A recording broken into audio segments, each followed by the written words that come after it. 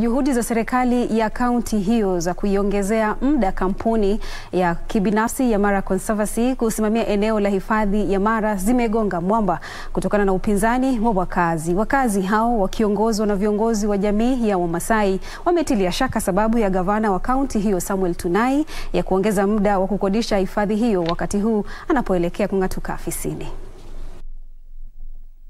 Viongozi katika eneo hilo wakiongozwa na mbunge wa Narok Mashariki Moitalelo Lekenta, ambaye ni mwaniaji gavana wa tiketi ya ODM na mwana mazingira Metameyo Ledapash, walitoa onyo kali dhidi ya kuongeza muda wa kandarasi ya kusimamia sehemu ya hifadhi ya Mara, wakisema hatua hiyo haifai. Nataka security team iambie serikali, watu anti-corruption, watu wa DCI wakuja Narok kwanza wachunguze na angalie hiyo agreement ambayo wanataka kuongeza miaka 30 ilifanyika namna gani. Pia kabla hata hajafikiria kuongeza miaka, kwanza watuoneshe zile mabilioni ambayo imetoka Mara Triangle imeenda kwa nani.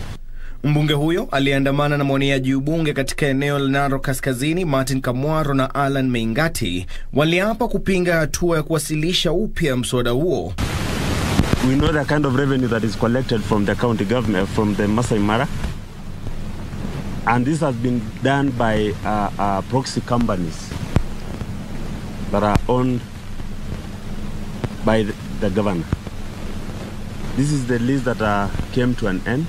And I believe this is the kind of laws they want to create to make sure that there is a continuation of what they have been doing before.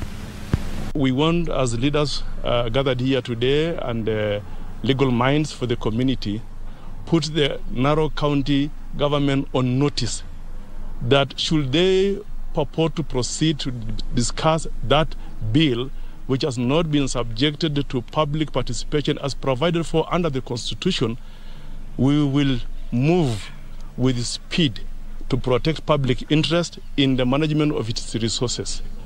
Ledapash alitoa wito kwa afisa mkuu mtendaji wa shirika la kusimamia eneo la Mara Brian Heath kung'atuka ofisini kwa kutoendeleza shughuli zake katika hifadhi hiyo, kwani kandarasi yake imekamilika huku bunge la kaunti hiyo likikosa kuongeza muda wa kandarasi hiyo. Ni vizuri sana wananchi wafahamu kwamba Mara Triangle is not a private property.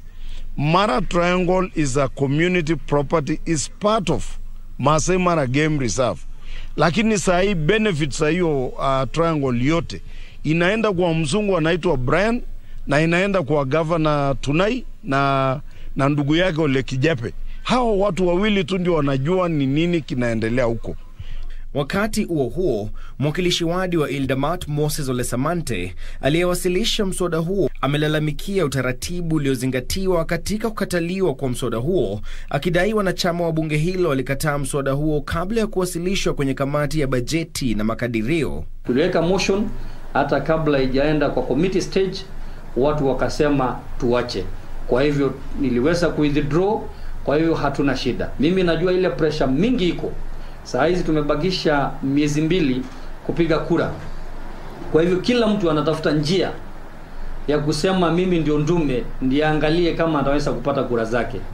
Samante pia alipulizia mbali madai ya baadhi ya viongozi wa eneo hilo kuwa mkataba wa kukodisha ardhi hiyo uliongezwa kwa kipindi cha muda zaidi ya miaka 30, akisema kandarasi hiyo haitazidisha muda zaidi ya miaka 10.